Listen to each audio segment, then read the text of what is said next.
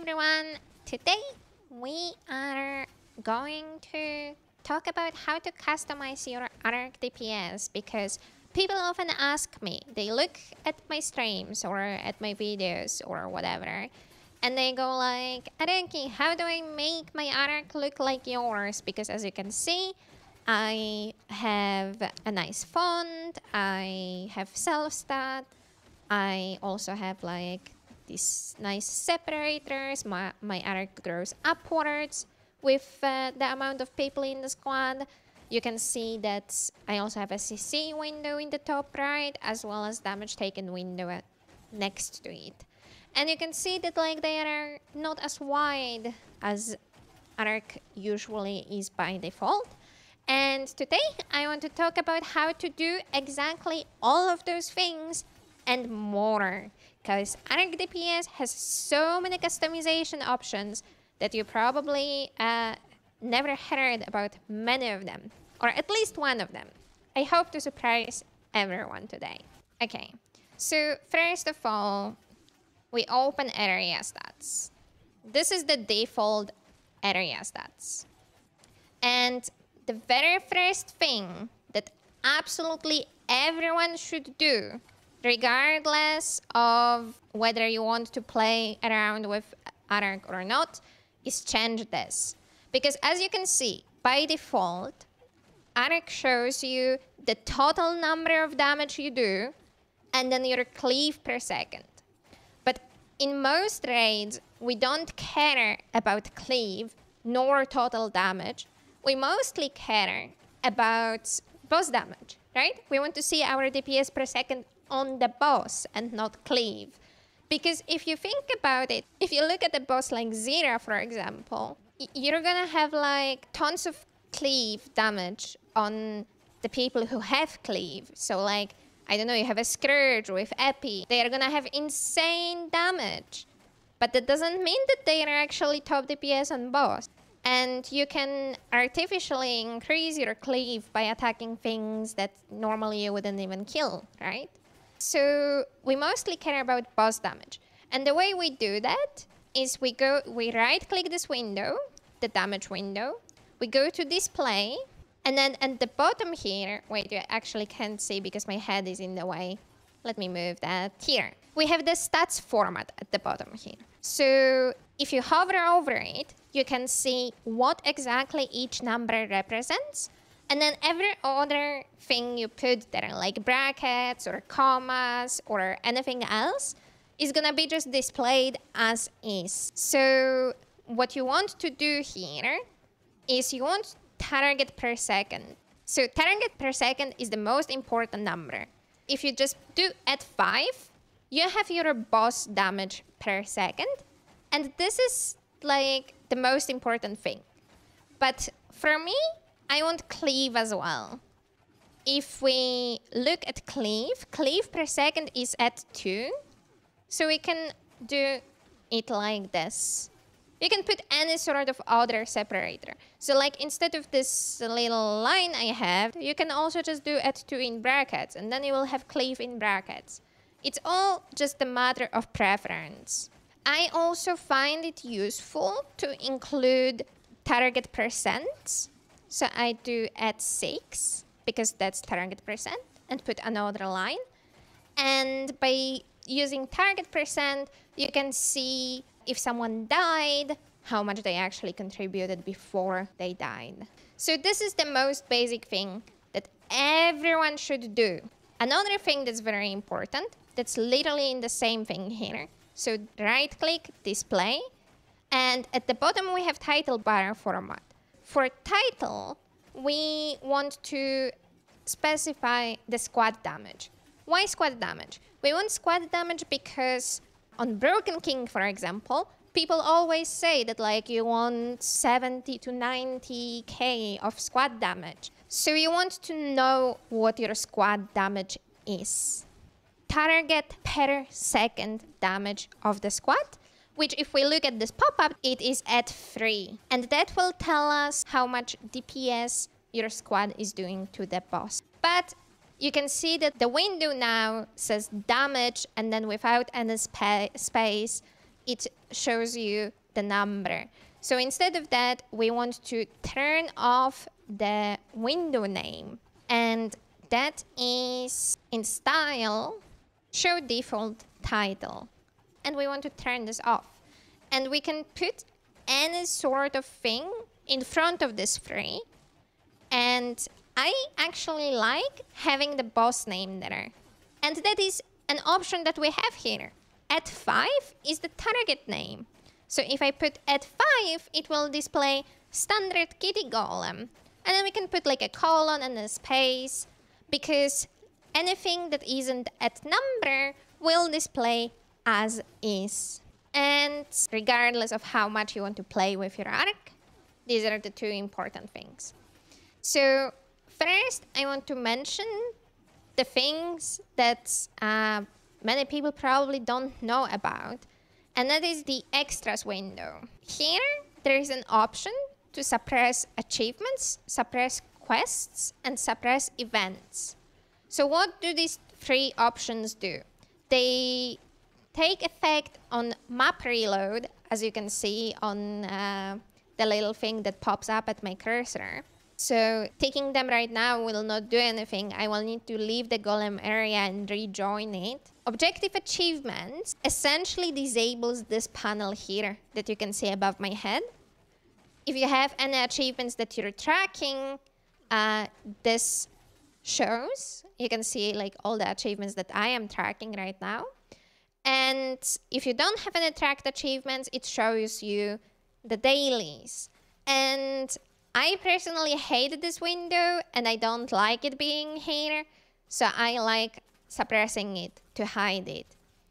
And then suppress objective quests makes this disappear, the little story window. As for suppress objective events, this doesn't actually remove events per se. What this does is that sometimes you get like these little windows that show that like, oh, there's a world v world bonus experience week or something going on.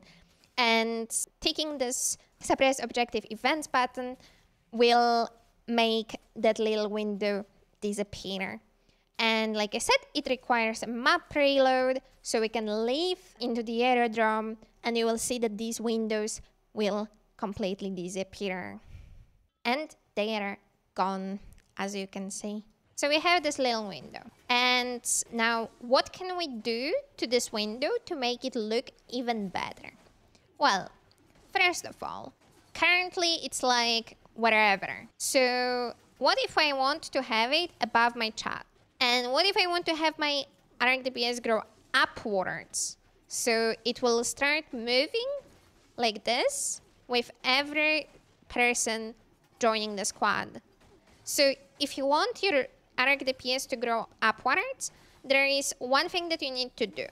So first of all, we set the position to screen relative because we want to set it somewhere on our screen in a fixed position. So we do screen relative position and you will see that right now it jumped over there because it's at position 0, 0. So now we can move it down like 300, 400, 500, and just 800. Yes, 800 looks correct, but now it will still grow downwards. So if we want to grow it upwards, we need to take bottom left. And now we need to change this number to 205. I think 5 looks roughly correct. So now, because it's bottom left, it's anchored that the bottom left corner of this window will always be at position 0 on the x-axis. So like you can see that if I changed this to like 50, I would move it right. And the position y is the position vertically. So now we have arc anchored to my chat. I'm gonna move x back to 0 so that it's on the left. Actually, I'm gonna make a small margin of like 2 pixels. Actually, no, that doesn't look good. Let's keep it at 0. So we have arc in this position. And now, what next? Well, I like having self-stats. So the next thing to do is we're gonna open options again with, once again, Alt-Shift-T.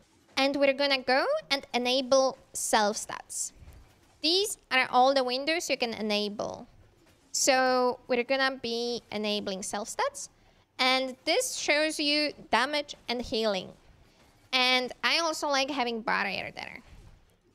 Okay, so we have self-stats. Now, why self-stats when you can see the exact same thing here in the area stats?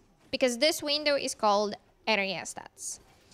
Well, if there is ever some sort of issue with Arek, for example, after a patch, and Arek isn't working correctly and calculating your damage correctly, self-stats always grab the data from your combat log in your chat.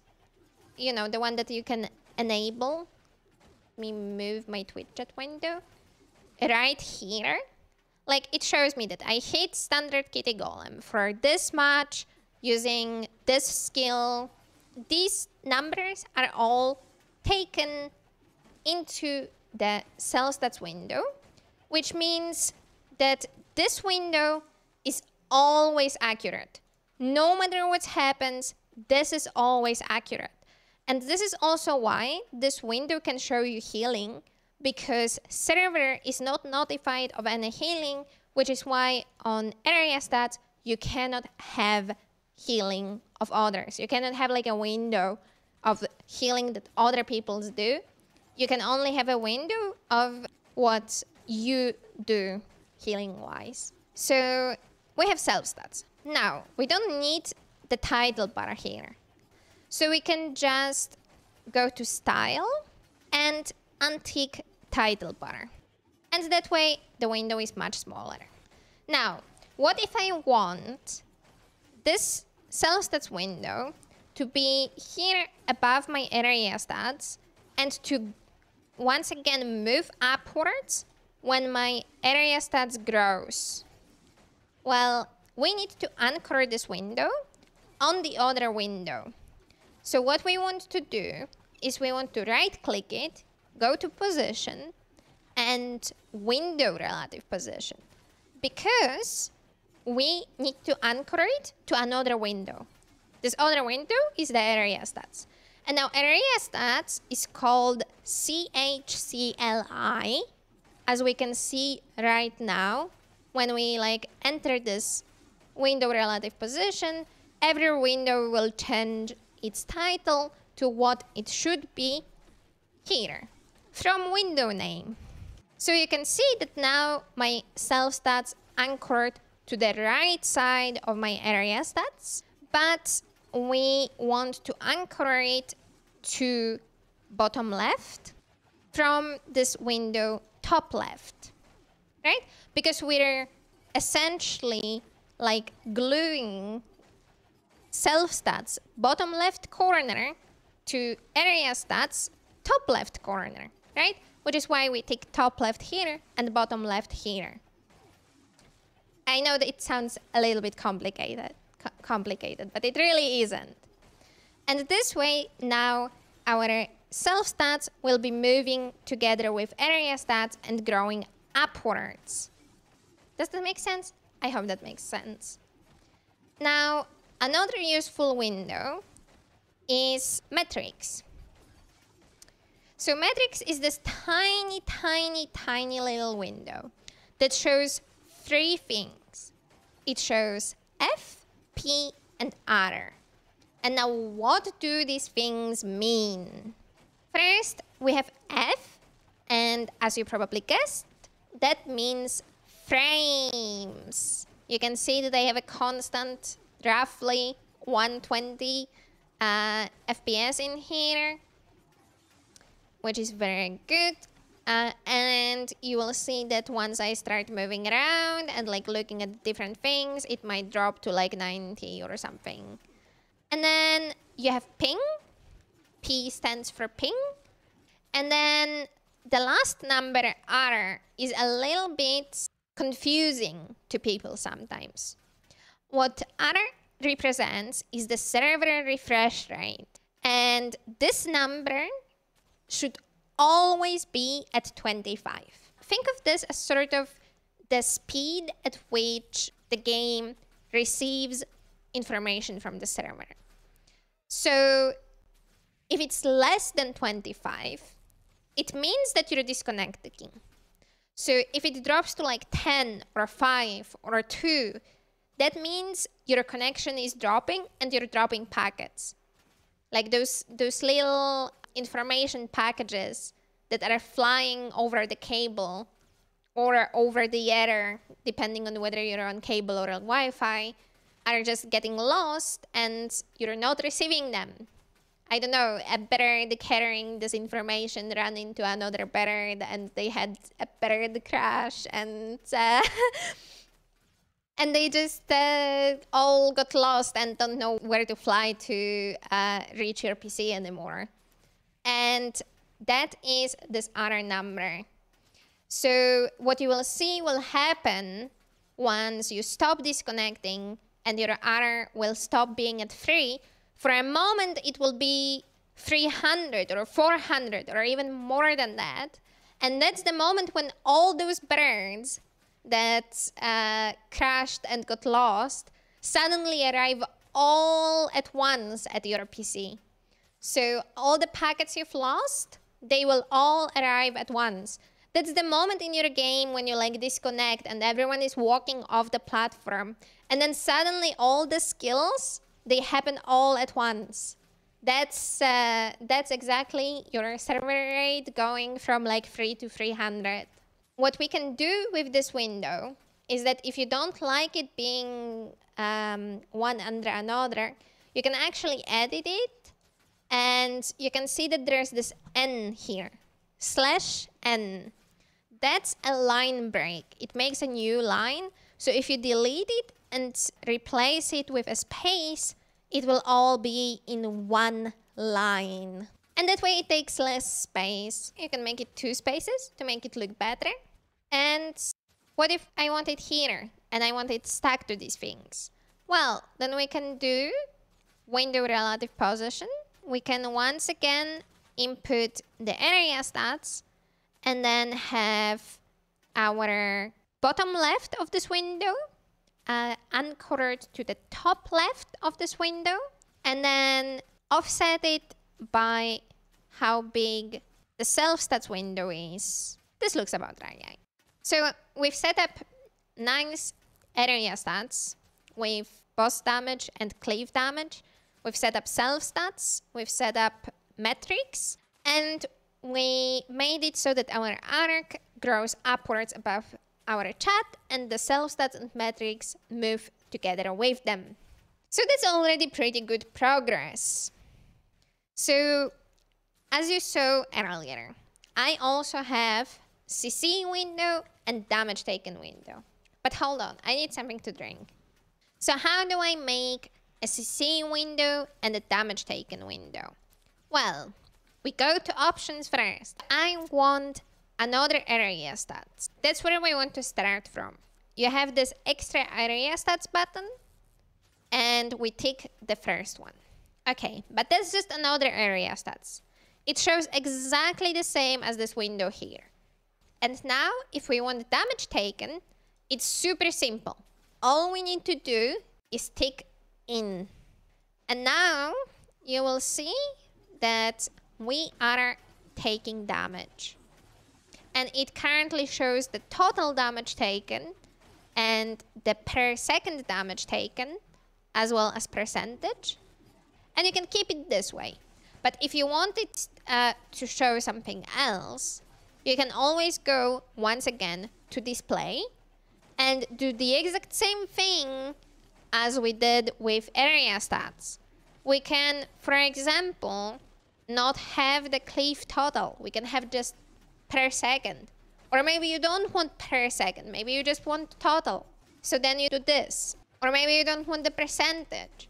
So you just do this. And this is like the number of how much damage someone took. Or you can have how much damage per second they are taken. And how much damage they are taken in percentage of the squad. This is all up to you. And then how do we do CC? Well, CC window is a little bit more complicated. We need to enable another area stats, and we want to go to advanced stats. And in these advanced stats, we go to brake bar. And it is very important that you take brake bar here and not here, because those are two completely different things. We want squad stats, yeah? Not player stats. So we go to this brake bar, we tick this, and that's it. It will always show per second, so you will not see the total number of CC that someone did. It is currently not possible to show the total amount of CC done. You can only see CC per second. However, if we bug the developer of Arek enough, maybe he will add the option to show CC in a number, just like the logs show if you go to dps.report. We've covered how to make additional windows, but now you can see that these windows are really big and it's kind of getting really cluttered on screen. So how do we change window size? We right click them as per usual. We go to style. We have window width here, and we just change this to whatever we want. We can make it like 200 or even smaller. I think my windows are even smaller than that. Okay, for area stats, that's a little small. Maybe 350. And maybe we want here even less than that. Make it like 150. But now we have this problem that we can't see the numbers because the names are too long. And we also have the numbers at the beginning. So first we want to turn off the numbers. So this option is found in display, and we untick index numbers. There. That's already much better, right? Takes less space. But we still have the issue that we cannot see the numbers because the names are too long. Well, that's easy. If we go to display, there is an option for max name length. And if it's at 0, it's unlimited. So it will show the entire name regardless of how long it is. But I can set it to 5. And if I set it to 5, you will see that the numbers will become visible and readable. And same here, although you can't really see much here. Now we go to display, and we also change title bar format so that we can name it CC, because it currently shows advanced brake bar, and I want this to be named CC. But now it just added that at the end, so we need to once again not show default title. And now the window is called CC. Now, what if I want for these two windows to always move together? Well, then once again I go to position, window relative position. I input the name CHCLI0 because that's what this window is called. And then maybe I want CC on the left of damage taken. So we are anchoring the top right of the CC to the top left of the damage taken. And then whenever I move them, they will move together because now they are stuck together. And if I want to put them here, then I can just do screen relative position and anchor the top right to 200, 300, 350, 330, almost 320, 325. Good enough. Okay, and now it's here. We talked about the window size and making less letters displayed. We talked about how to put windows at a certain position on the screen, how to change them so that they are anchored to other windows. So now let's go over the plugins available for Arek. These are things that you download separately from Arek and update separately from Arek. And I personally use quite a few plugins. Well, first of all, I use the KillProfMe plugin. So what this plugin does, it grabs account names of the people you are in a squad or party with and searches them on the killproof.me website, where you can make an account and show how much KP you have. So you will see that Subi, for example, on his account, made it so that you cannot see his KP for specific bosses, and you can only see how much LI/LD he has. And this number is displayed here. It's 3,380. But for me, I make all my KP public so you can see all of it. And this isn't the only information you can see, because if you go to column setup, you can also see like KP of every single boss. You just need to tick it and then it will appear. But I, for example, don't care about how much summoner KP someone has, so I only have LI+LD, the Fractal KP, Doom, Kadim the Peerless, and the Strike CMs. So you can set up this however you want. You can also make it so that you show columns based on map. So if you're in the aerodrome, it will show you raid KP. If you're in Arborstone, it will show you strike KP. If you're in the fractal lobby, it will show you fractal KP. You can also do this, once again, either manual position, screen relative, or window relative. And there is also more options that you can go through as you need. You can turn off the background to make it more transparent if that's something you want. You can also size to content or size content to window, or you can do manual window size. You can also add padding and make it this. You can also show the header with text rather than with images if you don't recognize which KP is which, etc, etc. So there is quite a lot of options for this plugin, and it's very useful to see how much KP someone has, especially because nowadays everyone just gives you those codes for KillProfMe and no one actually checks the website because it's too much effort. But with this, you can just check this little window and it will show you everything without you having to open your browser. The next useful add-on I have is Clears. So this is an add-on where you can add your main account or your old accounts and many more, and you can see how, like, which bosses you have cleared and which bosses you haven't cleared. Currently everything is in red because it's Monday and raid reset happened and I haven't cleared anything yet. But they become green as you clear more things. And you can also do this friend thingy where you can share your clears with your friends. So for example, if you have like a group of friends that you like doing random raids with on the weekend, you can see who is still missing which bosses, so that it's easier for you to decide what you want to just randomly do. Then there's also the mechanics plugin. Alt-Shift-L by default opens the mechanics log. And the mechanics log will tell you after you've wiped or after you killed the boss, all the things that happened. Let's say on Doom, someone explodes a bomb, you wipe, and then you want to know who it was that exploded the bomb in the group. You can open the mechanics log and there will be like a name has affliction with like a time, and it will tell you who it was that killed the group. However, keep in mind that this mechanics log is not always fully accurate. So don't take it at face value. Always double check before you flame people, and this should not be used to flame people anyway.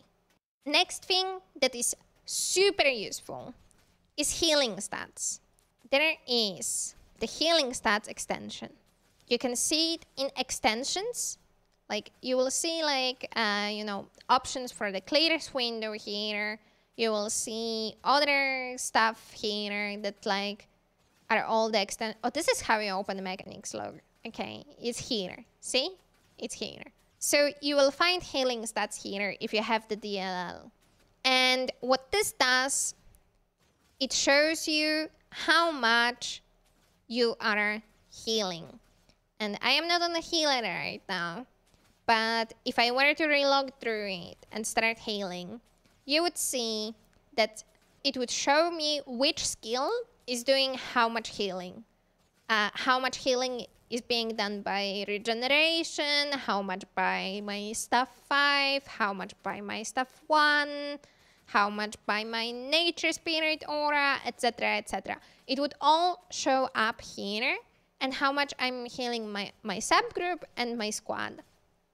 However, one limitation that this plugin has is that it doesn't show overheal. So if someone is 100% HP and you use a healing skill, it will not include that healing. That means that it's not always as useful as it could be if it included overheal. Another thing that this plugin can do is that if you log healing to AVTC logs, it will include all your healing statistics in the boss log you generate after a boss fight, as well as this enable life stats sharing option, which will send the data of how much you're healing to everyone in your squad, as long as they also have the healing stats plugin installed. So if I'm running the healing stats add-on and no one else is running it, then I can only see the healing that I do.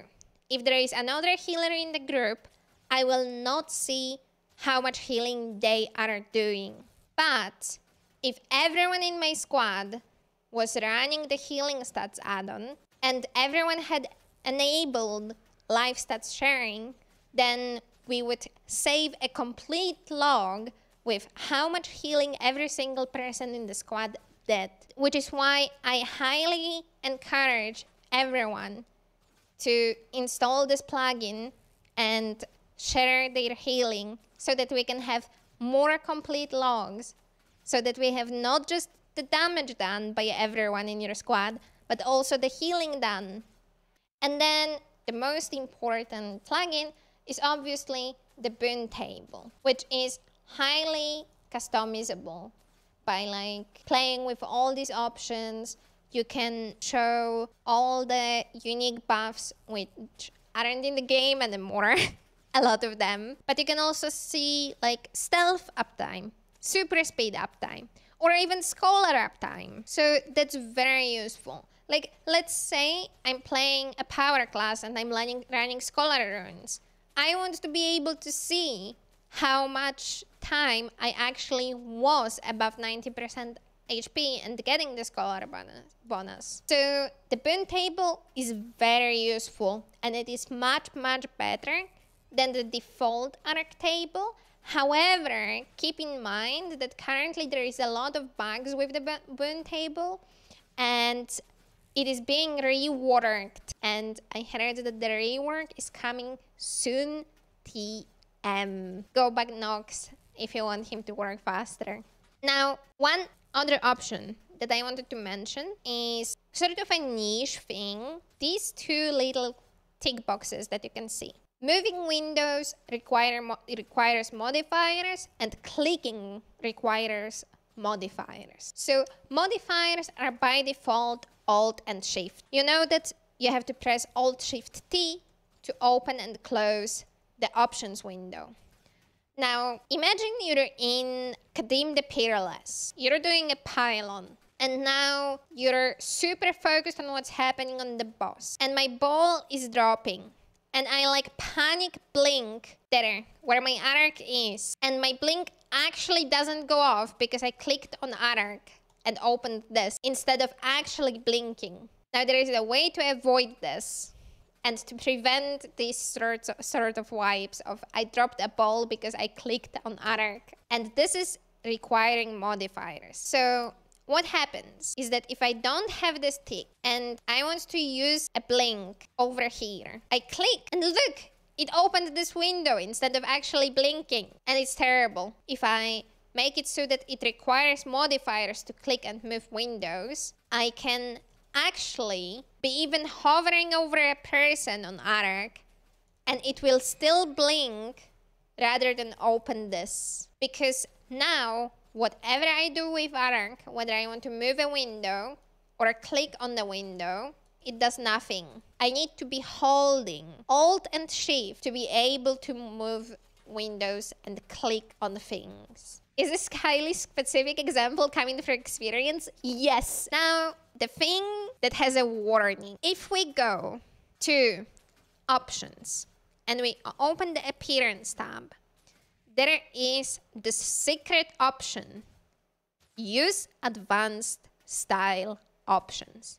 This is the thing that can really break everything. So you use it at your own responsibility. But there is a lot of really nice things in here. You can change window padding. So currently it's 5, but if you change it to 2, you will see that the window padding will get less. That is like the black areas around them. Like if I change it to 20, you will see what padding is. Because now you have like tons of empty space around your windows, right? So you can make it bigger or smaller by changing this number. You can do window rounding. So if I put it to like 10, you will see that suddenly my windows are like super rounded. So you can round your windows a little bit. Yeah, you can play around with these settings as long as you make a backup of your current settings. Then you also can have like item spacing or cell padding, etc, etc. There's like so many options here, and I don't even know what half of them do. But you can play around with them and see what is the appearance of Arek you like. But another thing worth mentioning is that there is a colors tab. And this is actually not all the colors, because if you go to profession, this is where you can find the colors for every class in the game. Yes, if you look at this little banner that says the damage of Subi, you see that this banner is green because he's a soul beast, right? And you can see that here we have this green of a soul beast. So yes, Linka, I know. The names, they don't make sense.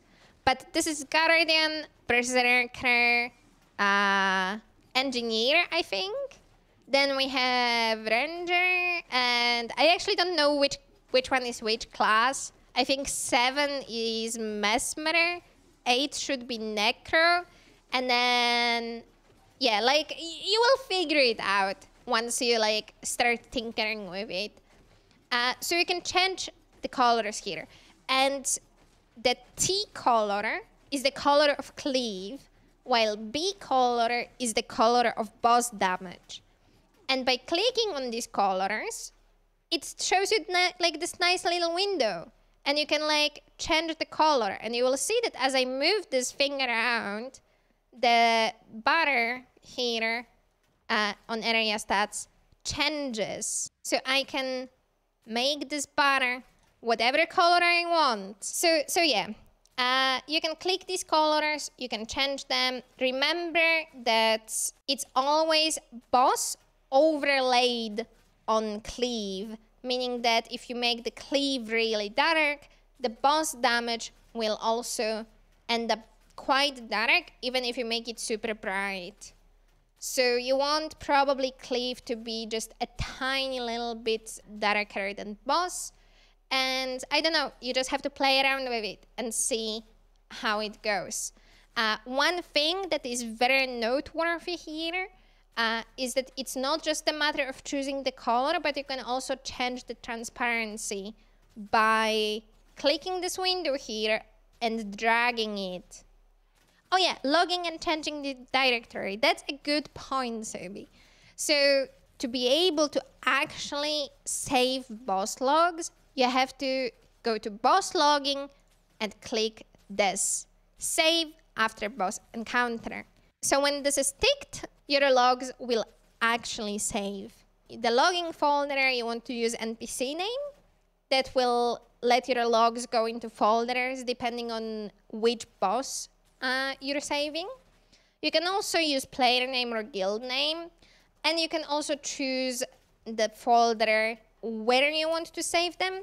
If you press the open button, it will just open your file explorer, which you cannot see on my stream right now. But if you try it for yourself, you will see that you can just choose the folder you want to save your logs to. So if you go to any story instance or open world and you come across a boss that you want to save logs of, you just need to press Alt-Shift-S, remember the ID that you have here, open your options, go to logging, and click add, and then input the ID of whatever you want to log, press apply, done!